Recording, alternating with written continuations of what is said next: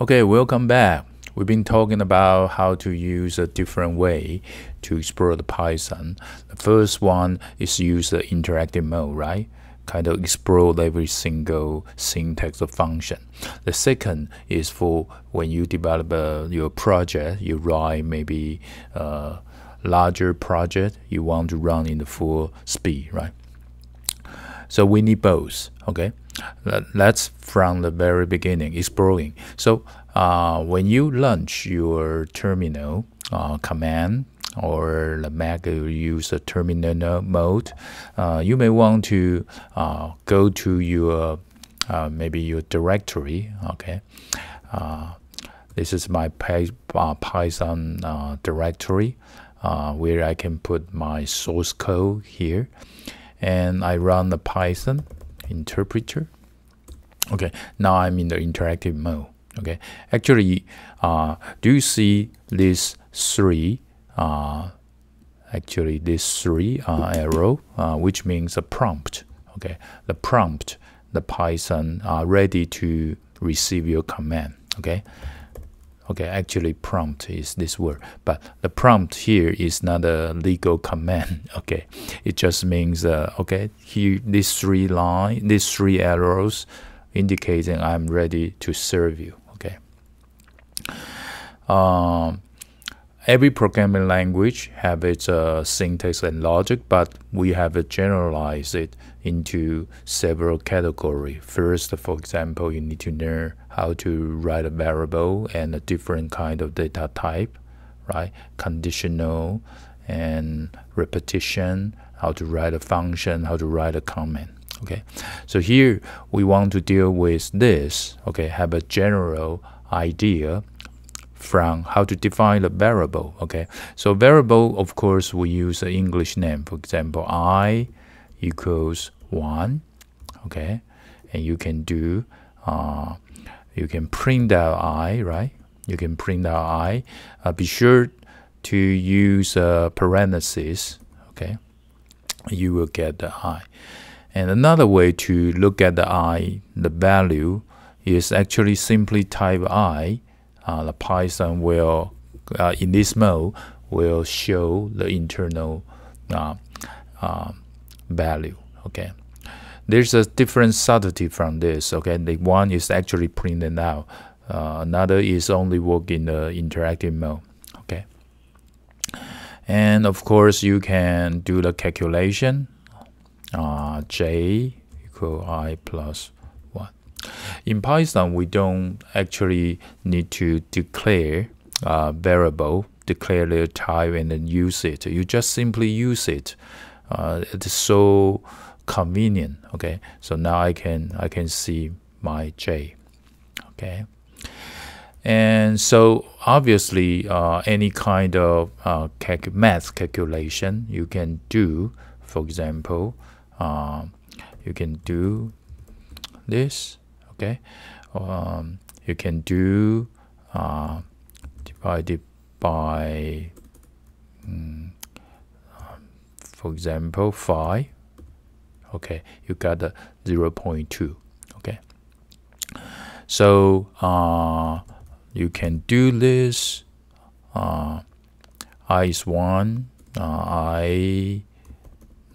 I plus maybe J 3. Okay, the power of, you would take the square root, right? Not the square root, like the power. Okay, the cube. Okay, and so there's a lot of math calculation you can do.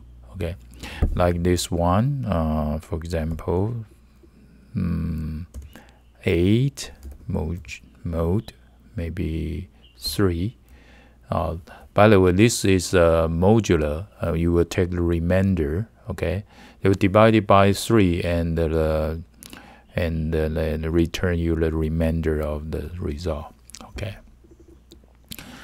So that is the basic calculation. You can calculate simply with the constant of the number.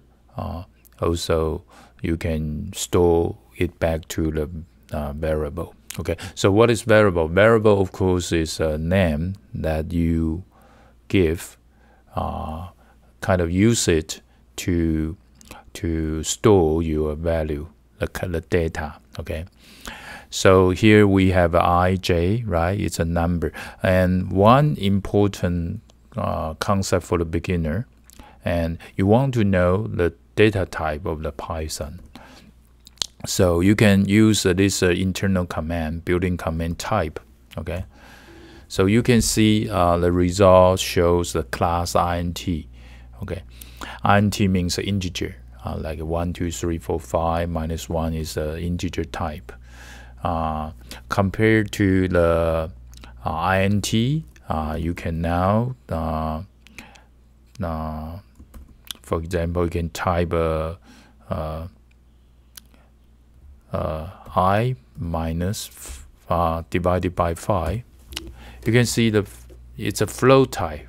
Why? Because I is now the result. I divided by 5 is 0.2. Okay, and 0.2 is not an integer. It's a real number, right? It's a floating point number. Okay, we call it a float. Okay, so basically integer type, float type, quite common.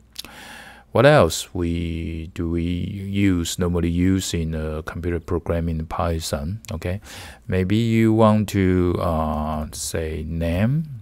Okay, you want to type your name, personal name. Okay, like my name, Chen Herng-Yow. Okay. Here comes a syntax error because I typed too fast. I forgot to type the single quote for the end of the string. Okay, so I'm going to retype it. Name. I'll be sure use to single quote or double quote to kind of rabbit kind of contain the boundary of the beginning and the end. Okay, so if you use a single quote as a beginner, okay, you want to do this. Okay, and then you can print it. Okay, or you just in the interpreted mode. Okay, you can show it. Okay, a little bit difference. Do you notice? Print it. Actually, you print the content.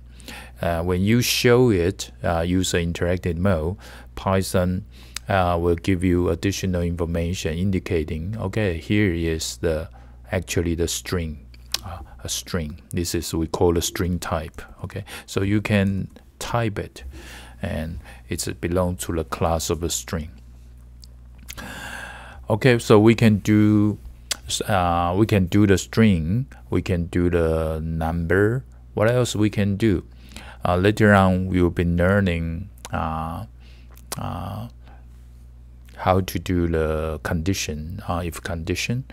Of course, we will involve the Boolean type. So, what is Boolean? Okay, let's see. You can do things like this. 5 greater than 3, right? Is 5 greater than 3? Obvious, that's true, right? That's true. Okay, so if you do this, Python will kind of evaluate the logic about it, and this kind of the result we call a Boolean.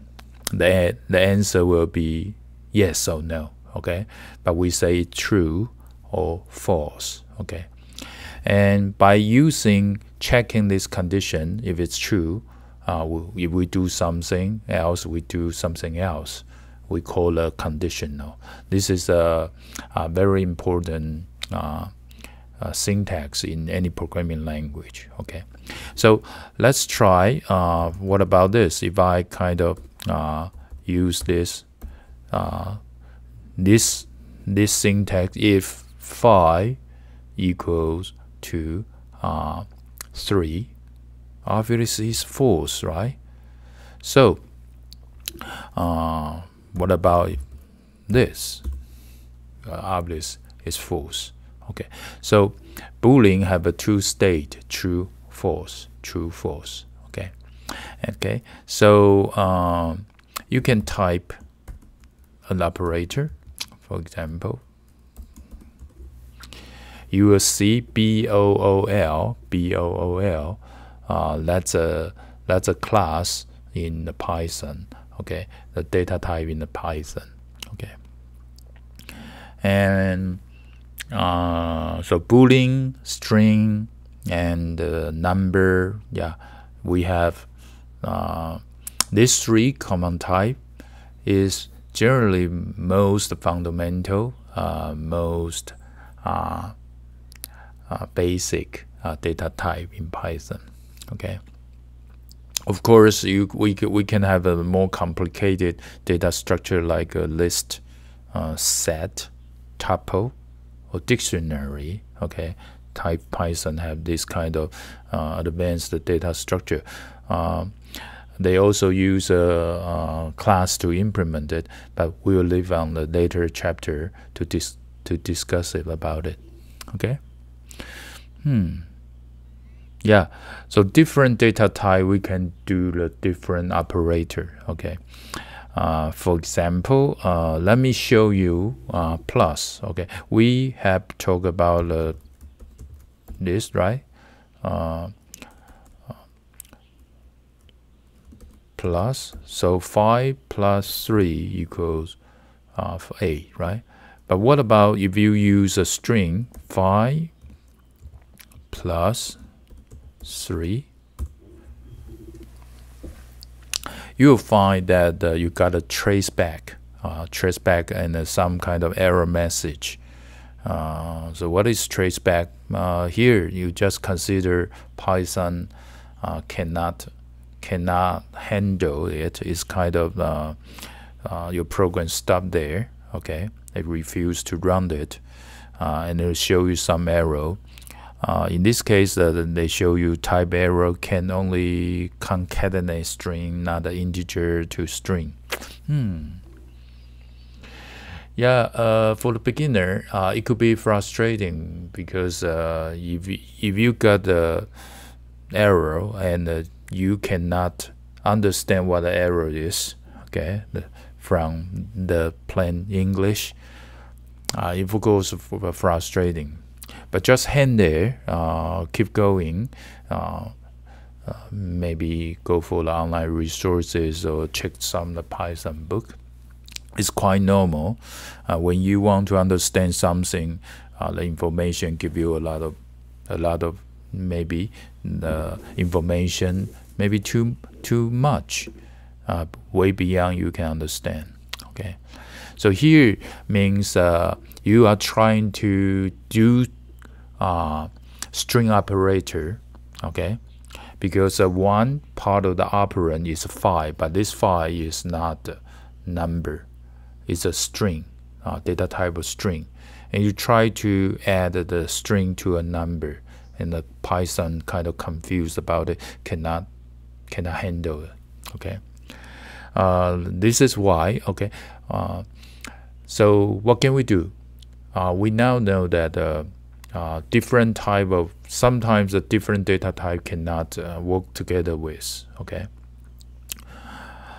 so we need to learn how to deal with this. Okay, so let's test it. Okay, if I change 5 plus 3, okay, oh sorry, I made a mistake. Okay, I type the string type 5 plus string type 3. Yeah, you see a totally unexpected result. You got a result, but this result is a 53, not a 53, because 5 as a string kind of add. Okay, I shouldn't have said it's add. It's kind of joined together or concatenated together. Okay, so if both sides is a string data type, this plus is not an add. This plus means concatenate, joined, okay, kind of glue this string together, okay. If it's a 5, the another operand is also the number, okay. This one is number, okay. They will change their meaning of the operator and do the right thing for you, okay. So be sure to knowing how to use a proper data type, okay. But sometimes when a program is much more complicated, that's in the wrong time, and you forgot it, right? So always break down your program into the small size and make sure every piece of the block is roundable. Okay, so now to wrap it up, now we know there are 3 types. You can write a command, you can use a type to see the data type, okay. Integer type, float type, and string type, okay. What else? Can we convert between those types? Yeah, there are some function you can do it. Let's see. If I want to convert, okay, for example 5, I want to make it become a string, I can use this, okay. str, that's a built-in function, okay. So you will get a single quote. So on the other hand, if you want to do this, you want to convert the string back to the integer, okay, you can do this, okay. What about this? Yeah, if you want to convert a string to a floating, okay, they will put the 0 even though it's a integer in the beginning, okay. So 5.3221, yeah. And what about you made a mistake? For example, you do things, but you write this. You convert the Python into float. Of course, it's way beyond Python capability, right? That's a string, right? It's not a string like it's a letter, right? Okay, so be careful. Sometimes you can do this. Sometimes it's because your thinking is weird. Okay, so that's our first kind of exploring, okay, about data type, variable, okay, and the kind of type conversion. Okay, I'll see you next time. Bye bye.